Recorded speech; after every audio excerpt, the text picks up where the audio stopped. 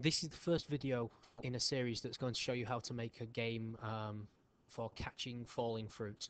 Um, I've started a new Scratch document. I've just got rid of Scratch the cat, and with the stage selected, I'll just go to backgrounds and very quickly import a background. There we go. Um,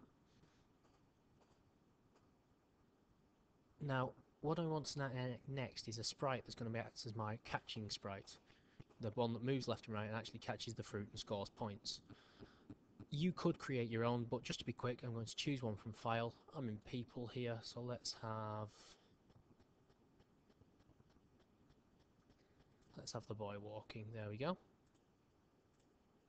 Now he's a bit big, so I'm going to use my shrink sprite tool and click on him just to make him about the right size. And there's no option to go back to your arrow tool, so what you do is just click anywhere else. I'm going to drag him down here and put him where I want to start the game. And then I'm going to start writing some scripts for him. So the first script I'm going to write is going to return him to that position at the start of every game. When the green flag is clicked, motion, go to, and it will detect where he actually is on the stage. So that's about right. Smack bang in the middle. There we go. Go to that. The next scripts I'm going to write are going to move him left and right with the arrow keys.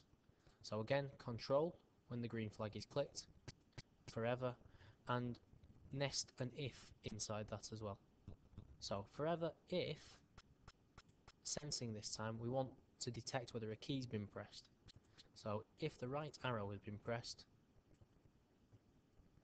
back to motion, point in direction, and move. I'm going to change that to 5 steps because 10's a bit quick. Point in direction, obviously choose the direction that corresponds to the arrow key you've chosen. So right. I'll just right click and duplicate that, and change that to left arrow and change the direction to left.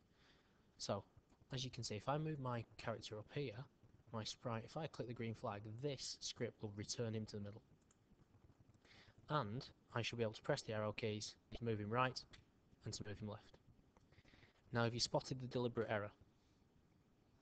To stop him turning upside down, I'll change from can rotate to only face left and right. And now he'll only face left and right. The other tweaks you can make, you can change this move number of steps to make them faster or slower, but you'd have to change it in every script. So get your background and your sprite, your catcher sprite set up. The one thing I haven't done up here is renamed him. I'm going to call him catcher. There we go. And then move on to the next video.